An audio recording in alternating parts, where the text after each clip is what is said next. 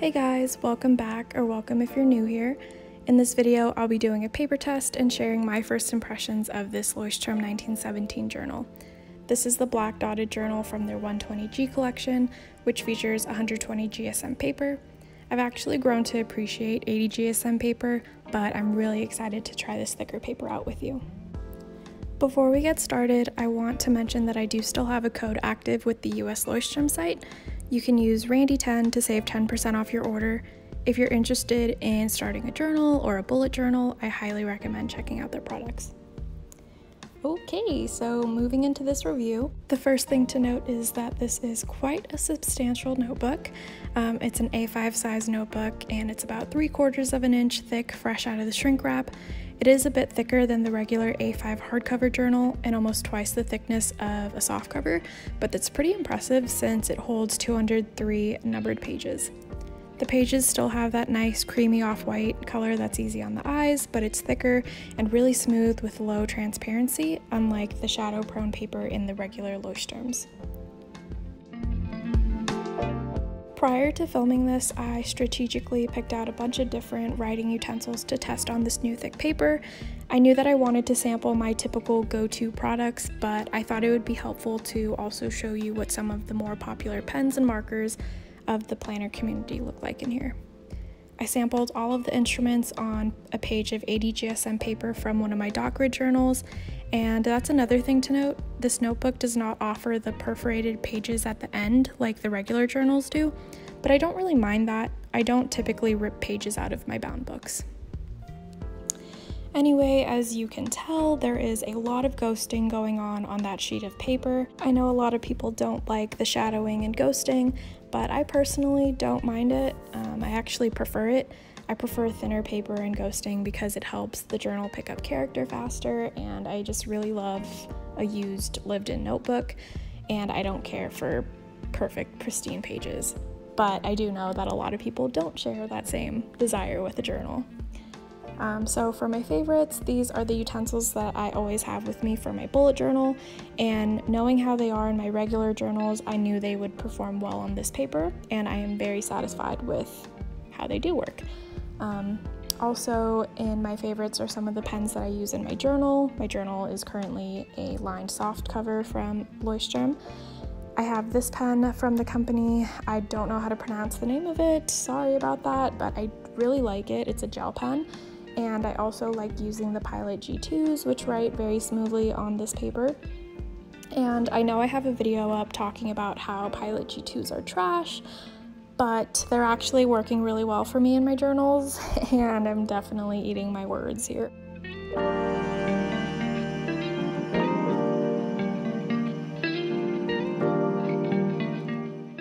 Next up, we have some fine liners. If you know me, you know that I don't enjoy using a fine liner as my everyday pen, but they are very handy for drawing layouts for my bullet journal, and I do have plans to use this notebook as a bullet journal sometime in 2022, so I thought testing them out would be helpful, and I actually really like that this paper holds the thick 08 pen so well. Next, we have my favorite kind of pen to use on any kind of paper, the black gel pen. All of these, except for the first one, has a 0.5mm nib. I think this is the trickiest part of putting a video like this together, because you might be tempted to ask, well, how's the smearing and the dry time? But this isn't a pen test video, it's a paper test video. So personally, I'd use any of these pens in this notebook as far as the ghosting and the bleed through is concerned, because there isn't any of that. But the dry time and smearing depends on your preferences and comfort level.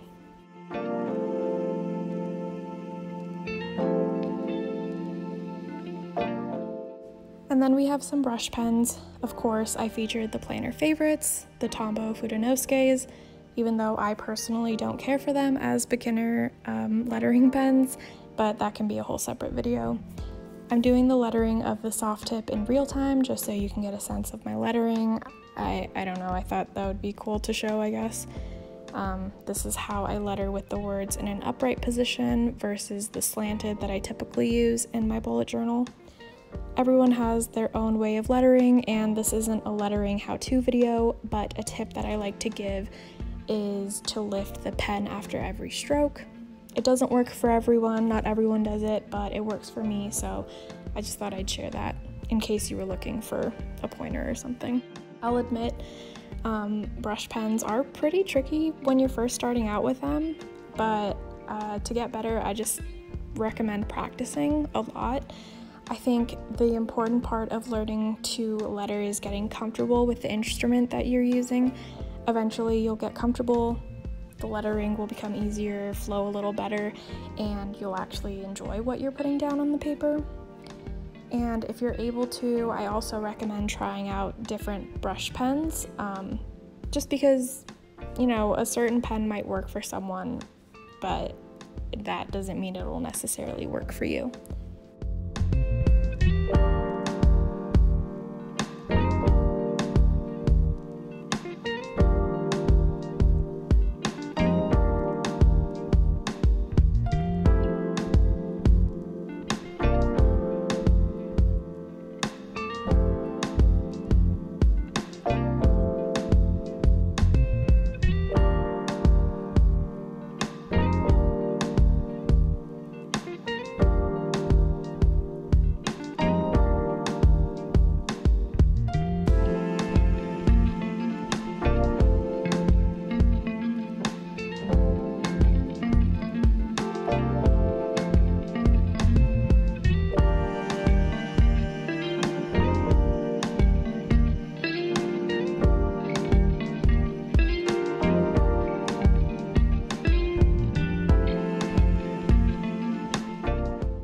I also did some plain swatches of brush markers that I don't typically letter with, and I went over them twice just to see how they would hold up on the paper, and I'm so impressed.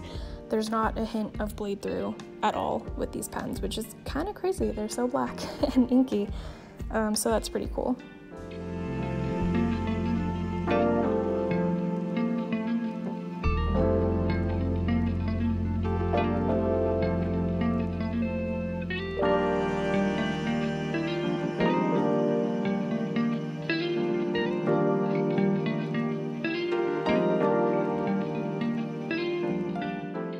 Sorry if you can hear my air conditioning, it just kicked back on, but now I have some highlighters and markers to show you. I don't know where my yellow Stabilo is, so I just used the pink one.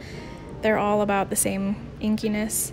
I have some fluorescent Sharpie highlighters, more dot markers, and actually from this video I've learned that I don't like the pastel dot marker singles on cream paper.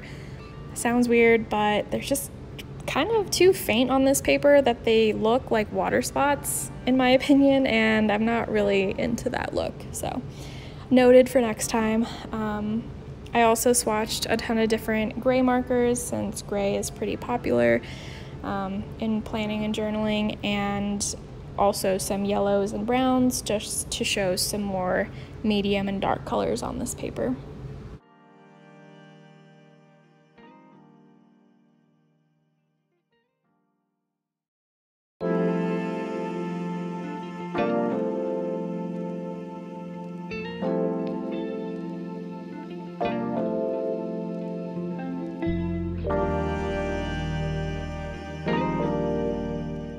Next up, I have some zebra mild liners, another fan favorite. I'm actually softening up to these, and I like that they hold up really well on this paper. There's none of that pooling and ghosting and bleeding onto the other side, so that's really nice. And finally, we have this pack of 10 Crayola multicultural color markers.